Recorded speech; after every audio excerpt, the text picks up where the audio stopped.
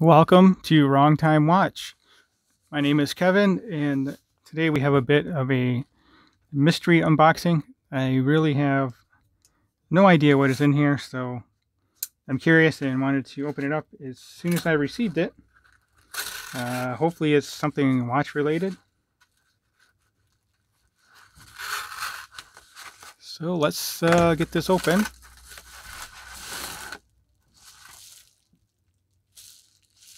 Okay. Maybe it's not watch related. Maybe it is. I have no idea. Ah, yes. Okay. Watch is on loan from Feynman Timekeepers. This is the Cove. Yeah. Wow, that's pretty bad. I do remember talking to him now. It was a while ago. He did tell me it was coming in. But yeah, so very cool. I had a while ago, I had the, oh geez, I think it was called the Eclipse 1. That had one crown. This has two crowns. And I'll be loaning this out to a couple other guys as well. It's kind of a group tour. Yeah, very cool.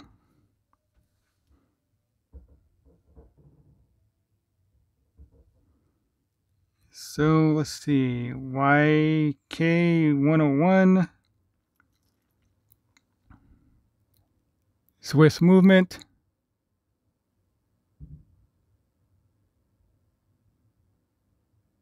So say 200 meter. And then finally, Feynman Timekeepers. Man, I can't believe I kind of forgot about this. This rubber feels real nice. It feels like I would say it's a FKM rubber strap. Not sure if it says what it is on here or not. This is Feynman Timekeepers again. So let me get this on wrist. Just gonna roll up my shirt sleeve here. Oh, actually, let's play around with the crowns. So this one is a screw down. They're both screw down crowns. Nope, I saw the bezel moving there, or the inner timing bezel, I guess. I do like this nice box dome crystal, but it makes it a little difficult to see that timing ring in there. But it looks like a super compressor type watch.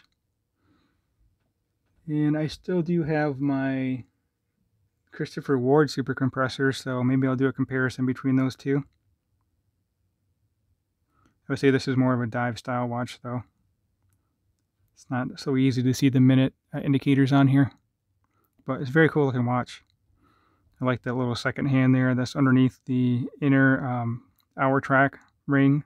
Kind of looks like it's floating in space there. So let's see if I can screw this down without moving the bezel. The timing, yeah.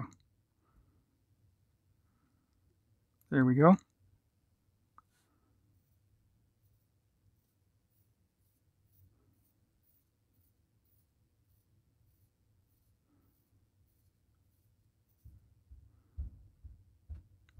The sub-second dial, I would expect this to be a hand wind movement, but this is an automatic Swiss movement.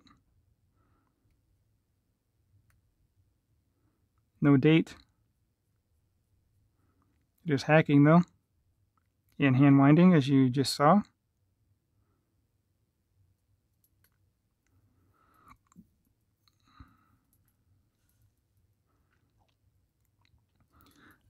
Hopefully you can see on the camera here, but the inner dial does have some texture to it.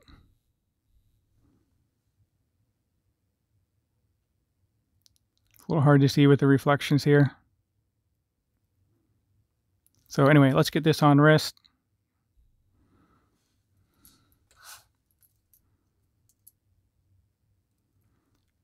Nice milled buckle and tang here. Just a quick release strap. It feels really nice. feels much better than even the silicone on the Zen here. I need to order a bunch of FKM rubber straps in different colors and different sizes and try them on different watches. I had a I forgot the watch was called. It was a revolver, Silo revolver. They had a FKM rubber strap. It felt so nice.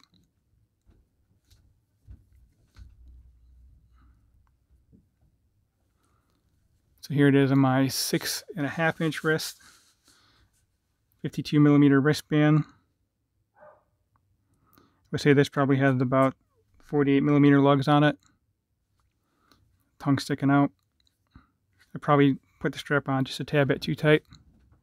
But anyway, just a quick look at this. Then we'll zoom out here. Not sure what we'll catch in the background, but that's how it is with my desk here. So let me know what you think of this watch. Big thanks to Feynman for loaning this out. We'll do a full review in a couple of days here and then send this off to the next guy in the tour here. So as always, thank you for watching. If you have not subscribed, please go ahead and do so. Greatly appreciate it. And talk to you guys on the next one.